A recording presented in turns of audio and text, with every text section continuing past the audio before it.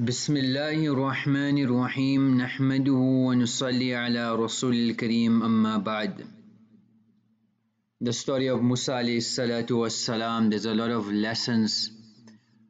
فلما جاوز قال لفتاه آتنا غداءنا. So they had traveled an extensive distance, and Musa alayhi salatu salam fell hungry and said, لَقَدْ لَقِينَا مِنْ سَفَرِنَا هَذَا نَصَبًا. We have really exhausted ourselves. Tafsir al-Wajiz. تعبا ولم يجد النسب في جميع سفري. That this journey was very comfortable except when they transcended the place where Allah subhanahu wa ta'ala told them to be alert. So we should be alert, we should be vigilant all the time. When a person is negligent and ghafil and not aware of the situation, situational awareness as it is said, then as Allama in Tafsir Booby has mentioned that ألقي على موسى الجوع بعد مجاوزة الصخرة. That hungerness came after they traveled the distance which they're not supposed to travel. So then they had to go back and retrace and retract their steps. So the whole story started where Allah subhanahu wa ta'ala wanted to make the tarbiyah of Musa alayhi salam. Once he addressed them and he was asked, أَيُّ النَّاسِ أَعْلَمُ, who's the most knowledgeable of people? قَالَ أَنَا, he said, I am. فَأَتَبَ اللَّهُ عَلَيْهِ, Allah subhanahu wa ta'ala wanted to teach Musa alayhi salam. فأوحى الله إليه إن لي عبدا بمجمع البحرين. That at the junction of the two seas there is somebody, Khidhar alayhi salam, who is more knowledgeable than you. Allah subhanahu wa ta'ala is the most knowledgeable, but Allah subhanahu wa ta'ala wanted to teach Musa alayhi salam that you think so on earth you are most knowledgeable. No, you are incorrect. Ya Rabbi wa kayfa li bihi. Ya Allah, what should I do? So he was instructed, تأخذ معك حوتا فتجعله بمكتل. Take a fish in a container, and whenever the fish, which is the hoot in Arabic, gets lost, then that's where you will find Khidhar. So he did that. ثم انطلقا, and they left. And with him was Yusha bin Nun alayhi salam. So they came to that rock and they slept. وَاضْطَرَبَ الْحُوتُ فِي الْمِكْتَلِ. So the fish moved vigorously in the container, in the vessel. فَخَرَجَ مِنْهُ فَسَقَطَ فِي الْبَحْرِ. He got out of the container and it went through the sea like a tunnel. As if it was a tunnel, it went directly into the sea. وَأَمْسَكَ اللَّهُ عَنِ الْحُوتِ جِرْيَةَ الْمَاءِ فَصَارَ عَلَيْهِ مِثْلَ الطَّاقِ. So Allah subhanahu wa ta'ala stopped the flow of the water on both of the sides where the fish went, and it was as if it was like a tunnel. So when they woke up, then they realized, hey, what has happened? We slept, and Yusha noticed it, but he forgot. And they traveled another day and another night until the next morning. حتى إذا كان من الغد قال موسى لفتاه. Musa alayhi salam told Yusha, آتنا غداءنا لقد لقينا من سفرنا هذا نصبا.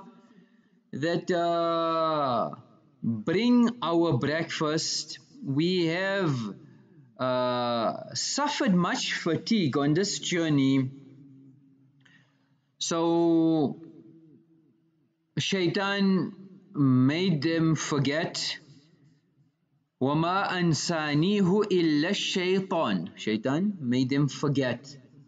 So for us to be aware, to be prepared, for us to take the necessary precautions and be vigilant, Shaitan doesn't want you to do that, because when there is nuqsan that comes to you, it's nuqsan to your deen. So what they had to do, they had to فَارْتَدَّ عَلَى آثَارِهِمَا قَصَصًا. They had to retrace their footstep and go back to the rock. And that's where they went to Moosa, to Khidhar alayhi salam. So then the whole incident of Moosa alayhi salatu wassalam happened. فَانْطَلَقَا. So in the story there are a lot of lessons, just a few of them. We always need guidance. So if it's a Nabi of the time, you cannot say I am most knowledgeable. And there are different forms of knowledge, different skills. So we need to identify firstly our incompetence. Secondly, فَانْطَلَقَا. To learn, you need to go out. You need to make mujahada. You need to make sacrifice. Number 3, you need to be patient and follow instructions. So Khidr alayhi salam told Moosa alayhi salam that don't ask any questions. Just observe. Doesn't matter what the situation is. So your ustad, your teacher will give you instructions. Learn to follow instructions. Number 4, if you don't follow instructions, you will tire yourself, you will waste resources, you will waste wealth, you will waste your time, you will waste a lot of potential in the wrong avenues. So we have to learn to follow instructions. And when we want to progress, it will be based on our teacher. So Allah took the Nabi of that time on a journey and he learnt a lot. So for our deen also, search. There are many ulama, but as an individual, whether it's for ilm, whether it's for bi'at, we have to exhaust ourselves to find the best suitable for our reformation, for akhirah. When we ask a masla, go to a mufti that will give you a fatwa where you are consoled. You've exhausted avenues to know this is the right person. Likewise in our dunya as well. Any skill that we need to learn, find the best. Any people we need to employ, find suitable skilled people. Likewise, another lesson is that even after trying, you still need to be patient. Moosa alayhi salam was on his journey, he was given guidance and hidayat. So when you embark on something and you decided, okay, you know what, I'm ready to sort it out, but still be persistent, don't just stop there. Then Moosa alayhi salam paid some school fees. So ultimately we want to put ourselves in a position where we pay the least school fees. And Allah made the lessons confirming the reformation and the spiritual benefit of Moosa alayhi salam. It was conforming to that. How each incident was connected to the life of Moosa alayhi salam. If Allah give us tawfiq, we'll discuss it at another time. But this whole journey had so many lessons. So we should always check ourselves and see how we can improve and where we are wrong. And when situations go otherwise also, we need to improvise. So there was a woman who went to an attorney, a lady, and she wanted to ask about a divorce. So the attorney said, what grounds do you have, madam? She said, about 6 acres. His question was, what grounds? What he's asking and what she's answering. So he said, no, I think you don't understand properly. Let me rephrase the question. Do you have a grudge? You asking about a divorce? You want a divorce? Do you have a grudge? She said, no, just a parking space. So again, he's a lawyer. He said, let me rephrase it. Let me try again. Does your husband beat you up? So she replied, no, I always get up at least an hour before he does. So the attorney realized he's fighting a losing battle. So he said, madam, are you sure you want a divorce? So she said, I'm not the one who wants the divorce. but my husband does. He claims he cannot communicate. He claims we don't know how to communicate. So where the problem is, there's no problem with the husband. The problem is everything with this lady. She cannot identify things. So we were busy with the vehicle safety, etc. So simple things which can save us from many inconveniences. So whether in the general overall, for example, a person's a potential target for crime, for kidnapping, have you done a penetration test? Has anybody come out and see the potential risks? So infiltrate your system, whether they hack into your computers and see your bank accounts, track your money movements, whether they hack into your phone, game over. They know your every movement. They know everybody that you're communicating with. Simple things like staff. It's a breach. As lie detectors tests have been done. And a simple way for a person even not going so far is plan your own kidnapping and see how easy it is for somebody to target you. Even an amateur on the street will pull it off against the advanced CIT vehicle cash in transit high syndicates that have got the skills and they're professionals. Just the ordinary, normal, average person on the street, we're still vulnerable and susceptible. So how defenseless are we? A person has a vehicle example, so possibly if the vehicle is hijacked and they put a person in the boot of the car, have you ever went in the boot of your car and see how you can escape? Have you kept tools in the vehicle that you need to escape? Do you know that the lights on either sides could be removed? So what do you keep in the boot, etc.? Just simple things. So a person needs to go out, they're going to travel in a vehicle, there can be an emergency situation. Have you hidden some cash somewhere in the vehicle? So a cash stash in an emergency. Do people know exactly where you're going? What's the ETA? What's the updates? Are you very lax? Do you pick up hitchhikers? Another scam is a lady is on the side of the road, well dressed, endowed with beauty, and her bonnet is open, so to seduce male drivers. It looks like she's stuck. You're going to go and help her. You're going to get stuck. So a pretty lady stuck on the road may get you stuck, and this pretty lady may end up with your situation not being pretty. So there are predators out there, ladies. It could be on a train where she's dressed up. The idea is to get you in a relationship. You go in seclusion with her. There's cameras, footage, and now you are blackmailed. So in every situation, we have to consider threats. Every person around you is a threat. When you get to the traffic lights, what's the protocols?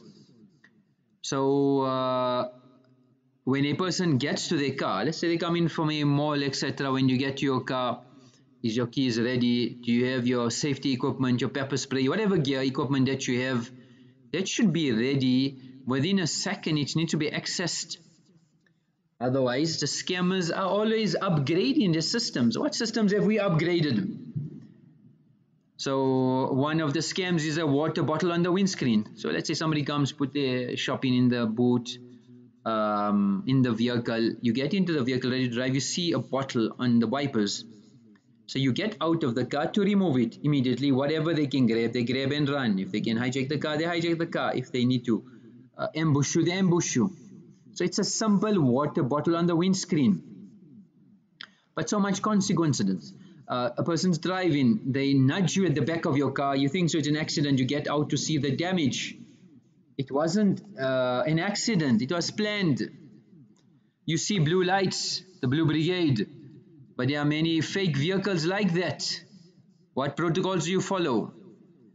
You sell in your car. People come as potential buyers. They come with cash. Somebody, you want to buy a vehicle. You need to bring the cash. You drive in, let's say you go under a bridge. So the vehicle in front already plotted you a long while ago, and they know they want to hijack this car. So they'll make sure it's a single lane, they'll be in front of you. As soon as you come under the bridge, they'll do a dead stop, immediately jump out, grab the vehicle and gone. Within 5 seconds, it's all over. So being vigilant and aware of different situations. When you get to your vehicle, do you have an inspection system? Can your vehicle be booby trapped? So before using it, when there's a service, when it comes for a repair, there's vulnerabilities. Because you send the vehicle, let's say you never use a registered service, or you register a registered service, but they got somebody in that structure to booby trap your vehicle. So it could have gone for a normal service to a reputable dealer, but they may be compromised. If you left the vehicle unattended at a mall, brake cables could have been cut, the wheel nuts has been loosened. So you have an issue, and then you have a bigger issue when you stop your vehicle. Access to the petrol tank, they put sugar in the petrol tank, a simple thing like sugar, person will get stuck somewhere, they're waiting for you. Likewise, draining of fluids, whether it's your brake fluid, your engine fluid, etc. The tires could have been damaged. They put something under the tire so that when you drive, you get a puncture. Likewise, a puncture in the radiator. So we have to be conscious of all this here. Vehicle inspection. Even do simple things like the paintwork, the mirrors, the bumpers, the hubcaps, light fittings, any tempering, force entry, oil marks, fingerprints. So do we do a vehicle inspection? Do we look inside the vehicle before getting into the vehicle? The arches of the vehicle. So that's a very good place to put tracking devices. So just where the tires is, the vehicle arches, they put tracking devices. So a tracking device can track a person for a month, some even longer. So a person's compromised now. So wherever a magnetic device can be put, that's a compromise. So where you park your vehicle, is there visibility? Do you reverse park? What's your getaway mode? How fast can you get? So we park normally frontwards, where you can't get out, you have to reverse. You're already ambushed, you can't see. The method you get into the car, you just get in, or you get in facing outwards. So if you look at the Amal, if it's a right-hand drive vehicle, and a person wants to get in with their right leg, then you'll have to sit on the seat, put your right leg in, then your left leg. Now if you make Amal on that sunnah, you'll have situational awareness. Are people hiding? Is there anybody using jammers on the remotes? So did we ever check underneath of the vehicle? Do we have pictures of the undercarriage of the vehicle? So they could be devices, they could be other equipment, and there's different motives. So if you got this full imagery under, and somebody else has to just scan the vehicle, so when you got the vehicle, took the image, so somebody could see if there was any tampering. Likewise, simple things like booby traps. The person's life can be at risk as well.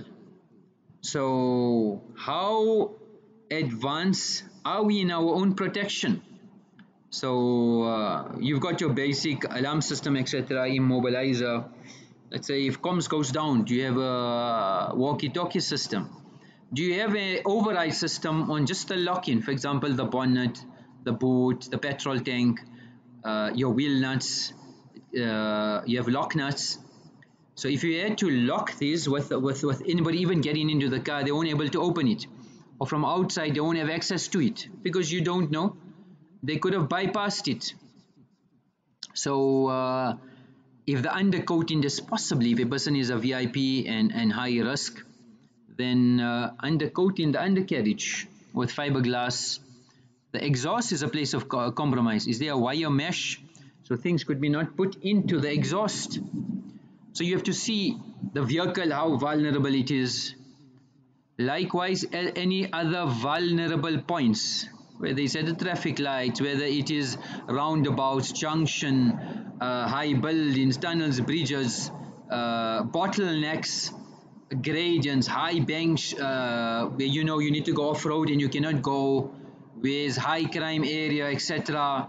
So all of these, this information, it is important for us to start implementing slowly, although initially, and we're saying go to the experts. This is just a simple basic mudhakara. We are not experts, but to go to the experts and learn and see what needs to be done. Tamil for today is that Nabi alayhi salatu wassalam told Sahaba, Inna hadha al-Quran tarafu biyadillah. One side of the Quran is in the hands of Allah, and the other side is in your hands. Fatamassaku bihi. Hold firmly in onto it. فَإِنَّكُمْ لَن تَضِلُّوا وَلَن تَهْلِكُوا بَعْدَهُ أَبَدًا. Because you will never be astray or destroyed when you hold steadfast onto Quran and Sunnah. So that's our guidelines, that's our priority, and we need to make amal on that. وآخر دعوانا الحمد لله رب العالمين.